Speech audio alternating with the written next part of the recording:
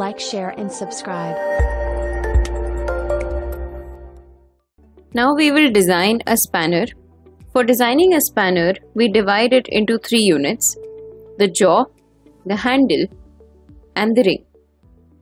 To design the jaw, first drag and drop a cylinder and a polygon from the basic shapes to the work plane.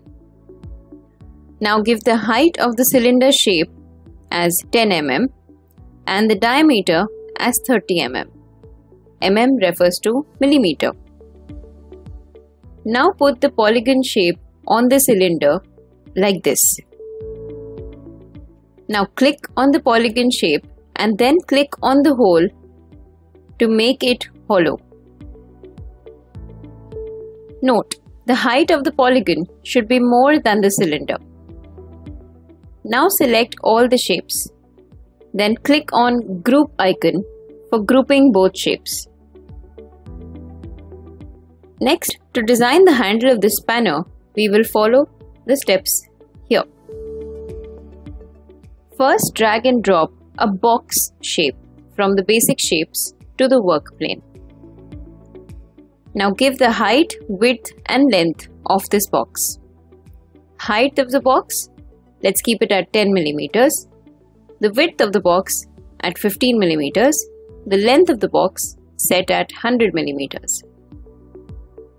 Now to design the ring of the spanner, first drag and drop a cylinder and polygon from the basic shapes to the work plane. Now give the height of the cylinder shape as 10 millimeters and the diameter as 30 millimeters.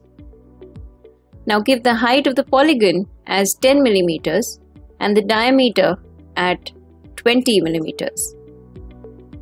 Note, the diameter of the cylinder should be more than the polygon.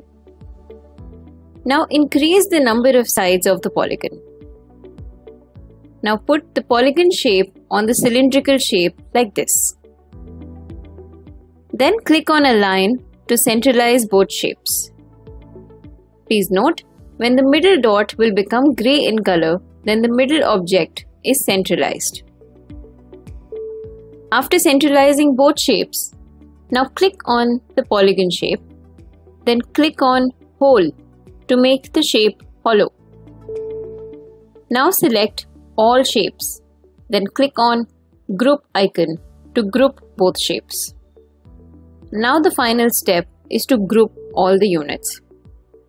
First, place all parts in a line like this. After that, align them using the Align option. Then click on Group icon. After grouping all the items together, the spanner is ready.